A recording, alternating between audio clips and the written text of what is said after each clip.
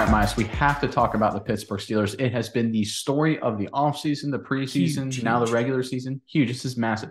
Kenny Pickett, by all reports, have come out and said he is expected to be the full-time starter for the Pittsburgh Steelers at the quarterback position going forward. This has been a long time coming. Mitch Trubisky had his struggles the early part of the season, and finally against the New York Jets, Kenny Pickett made his long-awaited debut, and now it looks like this football team is his. Mice, I'm very curious what your thoughts are on this issue. We're going to dive a lot into that. Before I hand it off to you, Steelers fans, we want to hear from you in the comment section below. Now that Kenny Pickett is the full-time starter, which one of these offensive weapons that the Steelers has? Is it Claypool, Pickens, Johnson, Freiermuth? Whoever, do you think it's going to have a huge impact the rest of the year now that there's a different trigger man behind center? Let us know what you think in the comment section below. But Miles, give me your thoughts and maybe a story you have about this big Steelers move.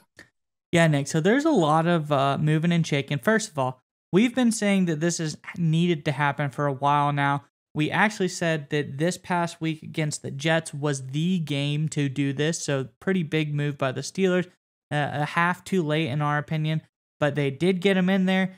And what more happened? You get this guy, first round pick, a really great talent coming from Pitt. You throw him in the middle of the game. You know, he gets in there and he performs, Nick. He does perform. He made some big plays. He had some miscues, which you would expect from a young quarterback getting thrown into the middle of a game that he probably didn't game plan for necessarily. But we thought that watching this Pittsburgh offense with Pickett in there had a little bit more life to it than the one Trubisky led. And we're not the only ones that thought that, Nick. Deontay Johnson commented on Pickett, and he said, when he came in, we were just more efficient. You could see the energy. He played with swag, and that makes us want to play with him. We have to get him better and prepare for next week. So as soon as Pickett went in, this team felt different, and the players around the ball knew it.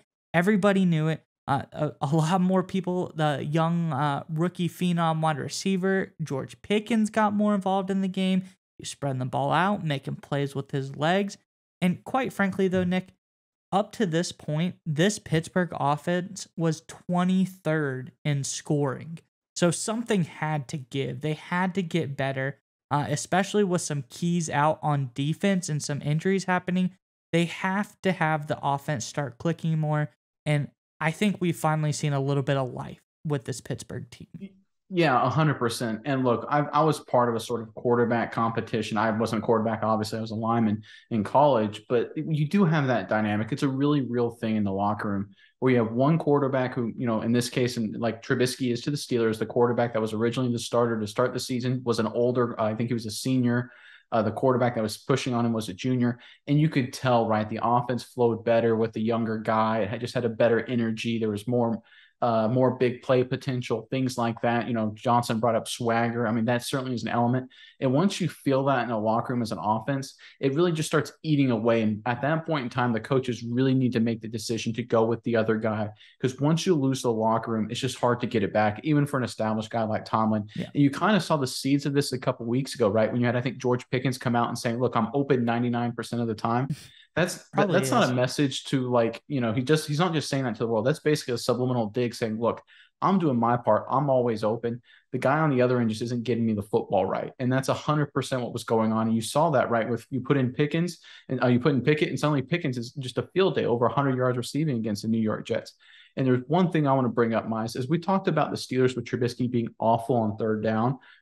They started the game off with the Jets with Trubisky 1 for 6. They put in Pickett the rest of the way. That dude went 5 for 6 on third down, sustaining drives, keeping the ball moving forward.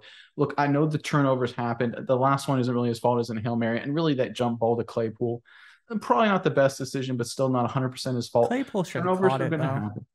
Happen. You know, they're going to happen, right? And it's just one of those things. You're trying to make a play. You're still a rookie. These things are going to happen.